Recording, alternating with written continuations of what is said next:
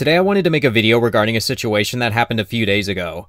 There was a big announcement regarding two stocks that I know are pretty popular with the people who watch my channel, and one of which I'm currently a shareholder of. On February 27th, REIT Capital, which is a mortgage REIT that trades under the ticker RC, released their fourth quarter results and announced a dividend distribution of 40 cents per share, which is in line with their last quarters. But that wasn't the big ticket news item for that day. In addition, the company also announced that they came to an agreement to acquire another company, which is Broadmark Realty, another M-REIT, ticker BRMK.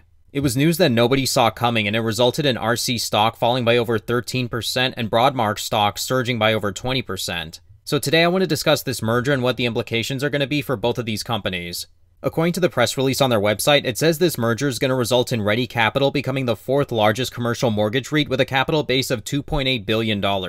Under the terms of the merger agreement, each share of Broadmark Realty's common stock is going to be converted into 0.47233 shares of REIT Capital common stock, or a total of approximately 63 million shares of REIT Capital common stock. The respective closing stock prices for REIT Capital and Broadmark on February 24, 2023 imply an offering price of $5.90 per Broadmark share, representing a 41% premium or approximately 0.85 tangible book value as of December 31, 2022.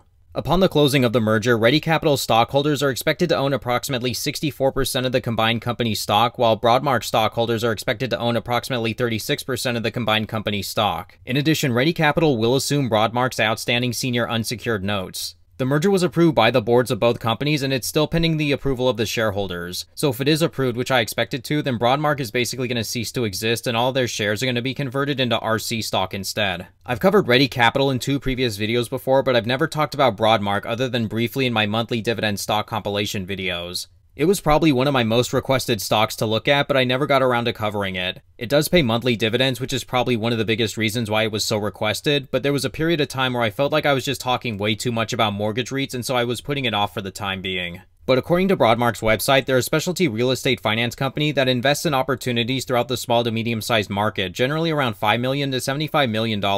They also say they provide smart, reliable, rapid financing solutions across the entire debt capital stack, including senior fixed, floating rate, and bridge structures, as well as mezzanine and participating loans. Probably the biggest reason why I didn't get around to covering this stock sooner was because, in my opinion, Broadmark is a terribly run company. You can see in less than 4 years, their stock has lost over half of its value. It actually was a lot worse until this surge created by the merger announcement, but their dividend payout has also been cut in half since their IPO. I really wanted to do like a case study on this company because the board, in my opinion, was way more interested in trying to manage their stock than their actual company. For the longest time, this company's dividend payout was unsustainable, so what the board decided to do was, instead of cutting it, they burned through all the cash they had in order to maintain it. According to their balance sheet, in June of 2020, they had $218 billion in cash and equivalents, but in December of 2022, they were all the way down to just $55 billion. That's a drop of nearly 75% of cash and equivalents in just 2.5 years. Their trending earnings per share was also a huge red flag as we look at the entirety of their history. In only one quarter since their IPO did they ever meet or exceed their revenue expectations. Additionally, 100% of their portfolio as of last quarter was made up of fixed-rate loans. That means as interest rates rise, Broadmark wasn't going to benefit at all from collecting higher revenue, unlike other M-REITs that do hold floating rate loans like Ares Commercial Real Estate. Not to mention, most business development companies overwhelmingly hold floating rate loans, and as we've seen over the last year, these companies have been increasing their dividend payouts a lot. But looking at Broadmark's dividend history, we can see a lot of sizable cuts in such a short amount of time. This is shockingly bad performance, especially for this kind of mortgage REIT. I mentioned before that based upon my observation, the worst performing M-REITs out there invest in already existing residential mortgage-backed securities. The better performers like Ares Commercial, Blackstone Mortgage, and Arbor Realty issue their own commercial loans. This is exactly what Broadmark does, and they've been shockingly bad at managing their own investments. It was for this reason, even though it's a high-yielding monthly dividend stock, that I decided to steer clear from this company. REIT Capital, on the other hand, is a company that I have liked more. It's still one of my smallest investments because there's really only a small handful of M-REITs that I do like. One thing that's made REIT Capital different is that they have been dedicated to growing their company over the years by acquiring other real estate companies. This is something that's fared well for another M-REIT that I like, which is Rhythm Capital. You can see over the years they've been scooping up other real estate companies which have helped diversify their holdings. But REIT Capital hasn't been the best performing M-REIT, and they've also had to cut their dividend a couple times throughout their history. They started paying a regular quarterly dividend of 50 cents per share back in 2013, and it has changed a number of times, going up and down as high as 55 cents per share and as low as 25 cents per share very briefly during the pandemic. After the pandemic, they did grow it back up to 42 cents per share, but in their last reported quarter, it's now at 40 cents per share. They've also had a consistent book value since their IPO. It has gone up some years and back down in others, but today it's higher than it was back when they were founded. So ultimately, what's going to be the result from this merger for both companies? Like I said in the press release, Broadmark stock is basically going to cease to exist, and if you happen to own shares of them, you're going to be receiving Ready Capital stock instead.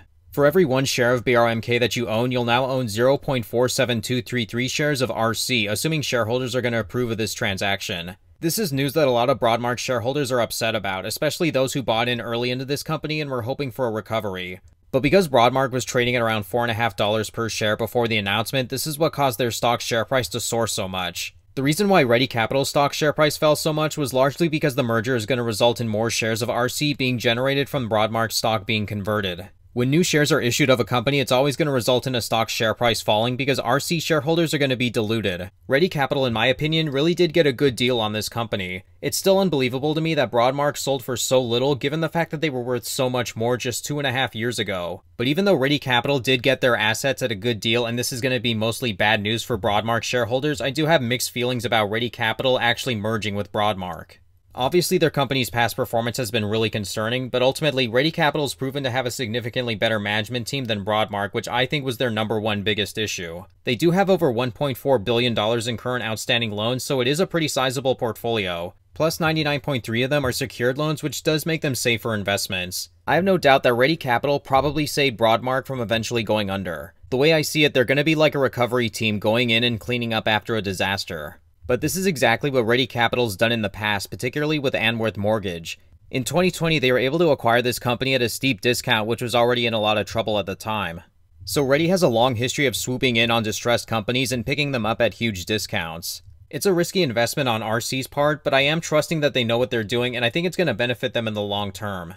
Plus, considering this stock is such a small part of my overall portfolio, I'm basically just going to ride things out and see what happens for them. With that being said, thank you all so much for watching today's video. Please feel free to hit the thumbs up button if you liked what you saw, and feel free to subscribe if you want to see more high-yielding investing strategy videos. Again, thank you all so much for watching, and until next time, take care.